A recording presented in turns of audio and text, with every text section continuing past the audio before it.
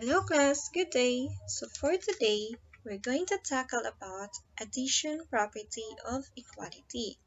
So kailan nga ba natin gagamitin sa addition property of equality?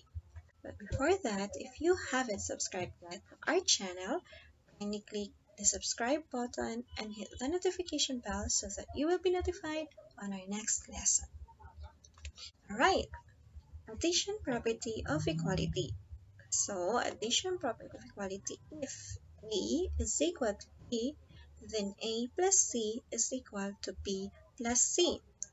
In other words, addition property of equality, pinapahintulutan tayo na mag-add ng parehong value or parehong quantity sa parehong side ng equation. Alright? So, for example, x minus 2 is equal to 2.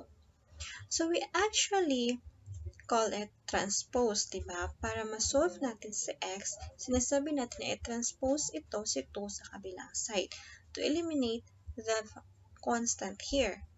But the correct term for that is not transpose, alright? So, what we are going to do is we will apply addition property of equality. So, to solve for x, para ma-eliminate yung constant dito, kasi diba kailangan natin i-isolate yung variable, okay? So, para ma-isolate natin yung variable, we're going to apply addition property of equality. So, that means, mag-a-add tayo sa parehong side ng equation ng 2.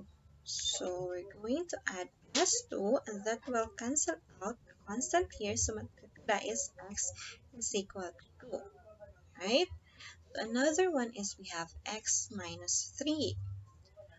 So, addition property of equality allows us to add both sides of the equation ng 3. Okay? So, parehas lang yan sila class. Iniba ko lang yung pagkasulat because we usually write it on this way.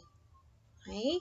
So, pareho tayo nag-add ng 3, kung ano yung tandaan, kung ano yung in-add mo dito sa kabila, yun din yung i-add mo sa kabilang side. Okay? At yung purpose natin, bakit tayo mag-a-add? Because we solve for the value of x. Okay? So, hindi transpose yung ginawa natin, hindi tayo nag-transpose.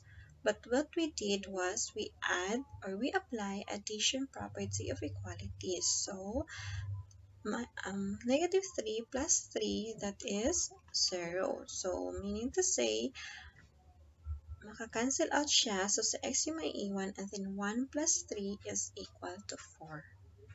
Alright? So, therefore, addition property of equality allows us to add the same quantity on both sides of the equation to simplify the equation or to solve for the variable of that equation. Okay, again, sa addition property of equality, pinapahintulutan tayo na mag-add ng parehong quantity sa parehong side ng equation para ma-solve natin yung value ng variable na iyon. Alright?